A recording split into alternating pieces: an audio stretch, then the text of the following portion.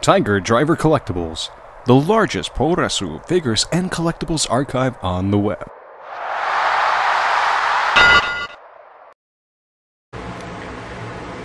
Hello wrestling fans, and welcome back to Tiger Driver Collectibles, your source for everything pro wrestling on the web.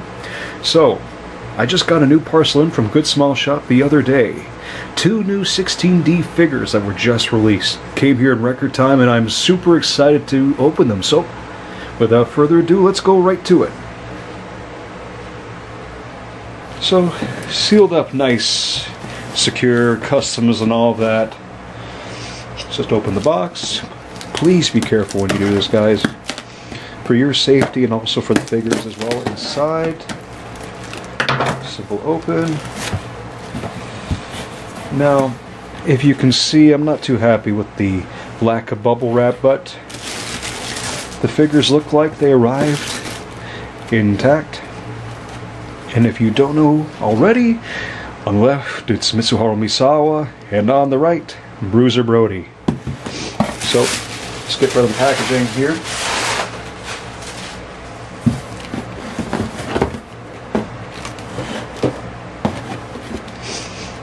Move this box out of the way.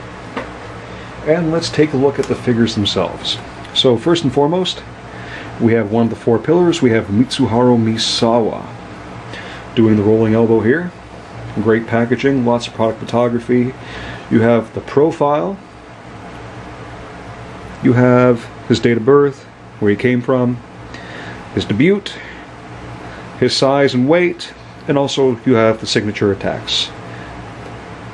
So, that's the first one. And of course, the one I was waiting for since I believe October, Bruiser Brody.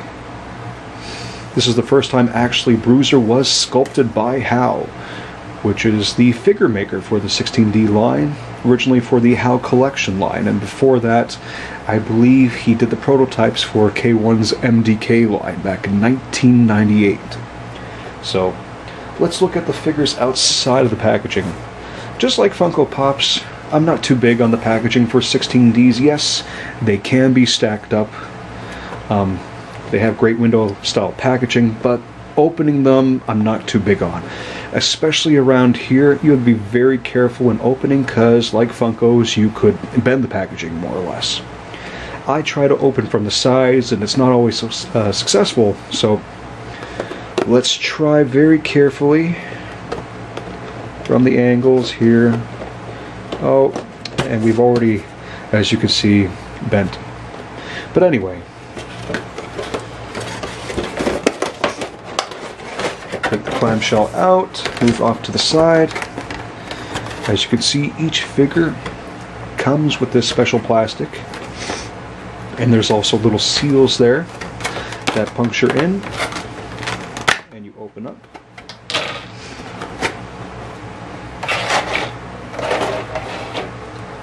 So here's Mitsuharu Misawa doing a rolling elbow. This is actually a smaller version of Misawa that was released by HAL, part of the HAL collection, I think, back in 2007, one of the very last figures HAL did for pro wrestling for quite some time before rebooting the series.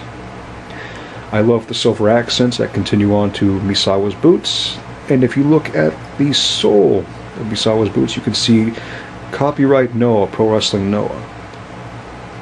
There's articulation at the waist, arms, nothing on the wrists, and the head. So a great figure, a great re-release. Now, let's look at Bruiser Brody. Put that there like that.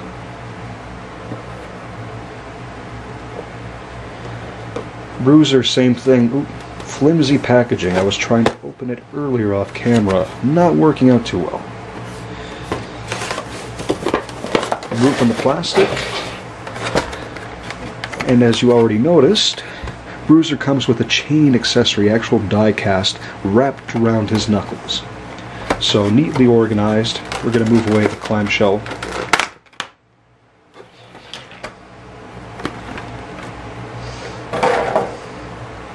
Bruiser's doing a pointed pose. There's plastic that wraps up the chain there, nice and organized. And when you move away the chain, or plastic I should say, there's Bruiser with the chain already out. It's two separate pieces right there, linked to one. Nothing you can really do besides chain. I thought it would be more versatile. I think with a little pressure you could move it out, but I think for the time being I'm going to keep the chain as is. There is no articulation in Bruiser's neck since his beard basically connects to his chest and to his shoulders, but his arms move up and down, so there's some articulation there. There's articulation in Bruiser's other arm. There's articulation in the waist. Nothing from the leg warmers down, as most Japanese figures. If you look to the back of the figure, you can see Bruiser Brody has his hair tied back, which is reminiscent of how Bruiser looked in the 1980s. I love the facial expression, and if you look really closely in the forehead, you can see gig marks. So I'd say out of all of the figures released of Bruiser Brody, this is probably the most detailed to date, even more so than the Car-Pro figures of the early to mid-2000s. Scale-wise, Bruiser is about 5 inches tall, just like Misawa, and to give you a size-by-size comparison, Misawa is noticeably smaller. So that's reflective of their real-life heights, which is good. There is differentiation there.